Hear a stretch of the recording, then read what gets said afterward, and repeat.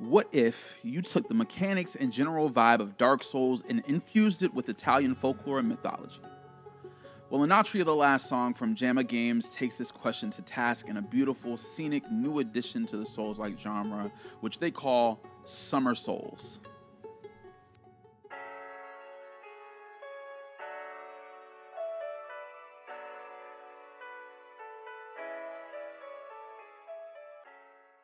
Yo, what's going on, everybody? It's your boy, Los Angeles Havoc, aka Laytato, the one and only high priest of the congregation. Welcome back to Laytato Clips, where we've got a little bit of everything. Now today, as you might have guessed, we're going to be going over Enotria the Last Song. Specifically, this will be a review of the demo that is currently available, but the game will see its full release on September 19th of this year, so we're just a little under 2 months away. And with this video, I wanted to share a more focused perspective now that I've done a new playthrough and have a better grasp of the mechanics. During my initial playthrough, which I streamed on this channel, I mainly just wanted to experience the journey and what the game had to offer. However, there were some mechanics that I initially did not understand, which led to me taking issue with their implementation. That said, my second time around, I went at my own pace and studied everything I could as I made my way through, and this helped me realize that there were a great many things I missed, which ultimately misinformed my early thoughts. This review will have 3 main points. What does Enotria do that's similar to other games in the genre? What does it do differently? And finally, is it fun? So let's get started, shall we? First, what's similar to other games in the genre? All Souls-like or Dark Souls-inspired games share some common features. With Enotria, we see the Armonia Amber healing item, which operates as the game's Estus Flask. It also has a stat system, though they are called virtues, and the souls or XP currency is called Memoria. You can also upgrade your weapons, mass, and Ardoria abilities with the appropriate materials and Memoria costs. Enemies have an unraveling meter that can be built up by damaging or parrying them, and once fully unraveled, enemies can be dealt a finishing strike or critical blow, which deals massive damage and can even insta-kill miners. There are some other things that are similar, but they are implemented a bit differently, which brings me to the next part of the video. What does Enotria do differently? Now, I know with so many typical similarities, you might be wondering, okay, Lay, it's basically the same as everything else, so what's new about it, really? And I gotta say, Enotria actually does the same thing that games like Lies of P and Lords of the Fallen does. It carves out its own identity within the genre by taking familiar mechanics and reworking them or even elevating them. I mentioned the virtues, which is the stats system, and there are also elemental powers and status effects in Enotria as well. There are 4 primal elements and 4 status effects. Viz, which inflicts dizzy, Fatuo, which inflicts wicked, Gratia, which inflicts radiant, and Milano, which inflicts sickness. Unlike other games where the effects are either outright buffs or debuffs, the effects inflicted by the primal elements actually happen to be both, which I will cover in more detail in a later video. But perhaps the most unique thing Enotria does to set itself apart is introduce the loadout system. Players can have up to 3 saved loadouts at a time that can be interchanged with the mere press of a button. While loadouts can only be fully edited while resetting at a checkpoint, weapons, gems, and consumables can still be changed on the fly in the player menu while exploring. This allows for flexibility while going through an area, allowing you to essentially prepare for multiple combat scenarios accordingly. Loadouts essentially eliminates the need to have to constantly respec your character to suit whatever build you're going for, and this system actually pairs very well with the masks that you can acquire throughout the game. Each mask provides different gameplay effects, and you can acquire up to 6 in the demo. I was only able to unlock 4, and the full game will have over 30 masks that players can acquire over time.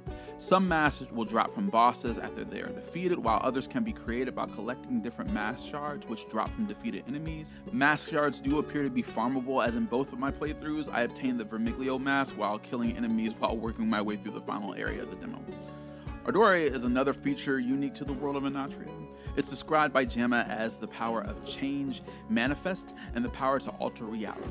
Now, there are areas in the world that can be manipulated through the use of Ardoria, allowing you to access hidden areas or traverse great distances. Ardoria also allows you to channel the essence of your enemies in the form of mask lines. Mask lines are Enotria's answer to spellcasting. They can be discovered in the world and or dropped by bosses. Each loadout can have up to 4 mask lines equipped at once, and they charge up by dealing damage to enemies. Initially, I had mixed feelings about mass lines because in my first playthrough, I didn't grasp the mechanic of charging them up by doing damage, and even once you have them fully charged, if you rest at a checkpoint, they reset.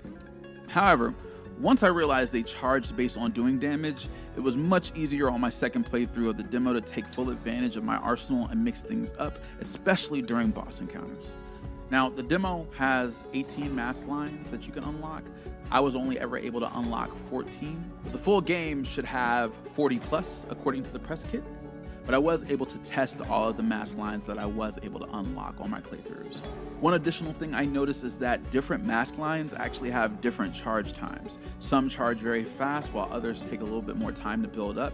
There are, however, perks that you can add to your loadout that allow you to charge them up a bit faster at a cost. Now, speaking of perks, this system is called the Path of Innovations and uses a currency called Inspiration that is obtained through picking up collectibles in the game.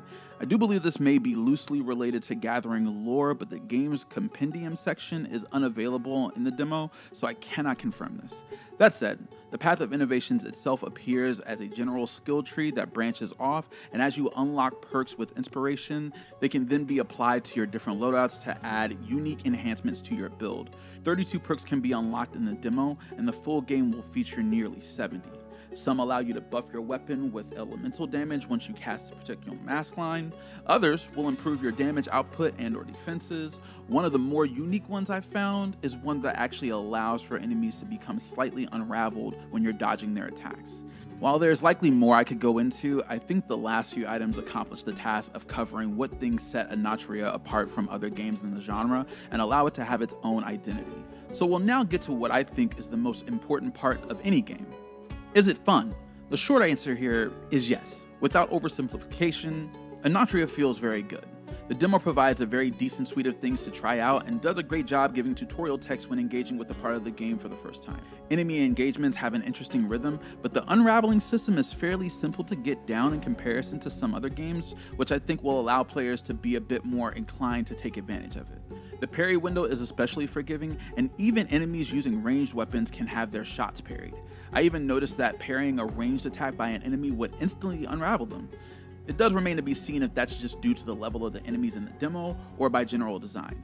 I still do wish that mass lines didn't reset when resting at checkpoints, but loadouts provide a workaround to this by giving players the option to create loadouts with both quick charging mass lines and mass lines that may charge a little bit slower, and on top of that, you have the ability to build further into them with the different perk combinations.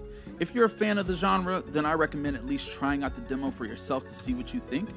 Enotria, the last song, as I mentioned at the beginning of this video, is set to be released on September 19th, 2024, and will be available on PS5, Xbox Series X and S, and on PC via Steam and the Epic Games Store. Standard and deluxe editions are currently available for pre-order. That's all I have for you for now.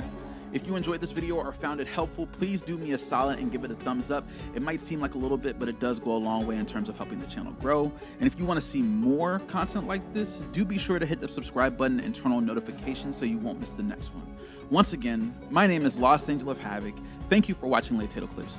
We will see you next time, friends. Same late time, same late channel.